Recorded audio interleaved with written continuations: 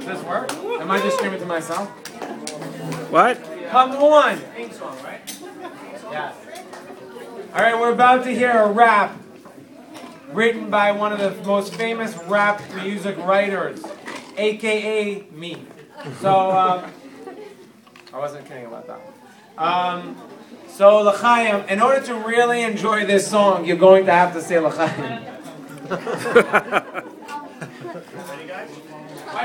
Hang on, yeah. No doubt. Alright, here goes. Here's a little story we got to tell, so all you folks better listen well. Where? In Shushantown. Something real bad in Shushantown. King of the place really loves to party. Spent one night just drinking and party. He got so drunk he made a terrible scene. Manages guards to kill the queen. Who do you mean? Vashti, his poor old queen. Very next day, when he got out of bed, he couldn't believe his wife was dead. He tore his pajamas, he tore his beard. Oh my, he was acting weird. Weird. The king was weird. I bet you'd do the same if you had a beard.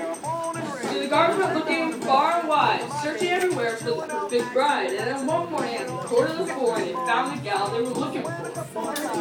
What's her name? Hey, hold on, now you're ahead of the game. Esther was the name that everyone called her. She was brought to the marriage altar, and when the king put the ring on her hand, that sweet young thing came second in command. Which command? Maybe if you'd listen, you'd understand.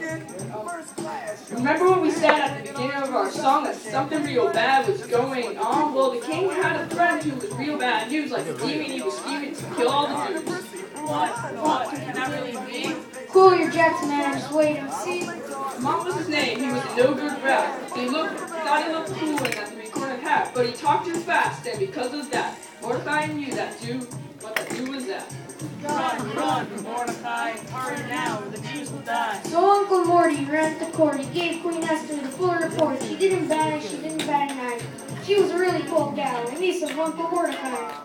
C-O-O-L, clap your hands if you know how to spell. So she said, yo, king, listen to me. If I'm on to the Jews, just have to kill me. And the king right there started turning bluish because he never thought his wife was Jewish. Eating, minding low. Esther Herman, which one will go? The very next day at 3:30, who do you think was swinging from a tree? I'll give you a clue to answer that. The guy was wearing a three-cornered hat. Fancy that. The guy was wearing a three-cornered hat. That's all, folks. We're out of time. We used all the words that sort of rhyme. We really hope you had some fun. So happy Purim, everyone!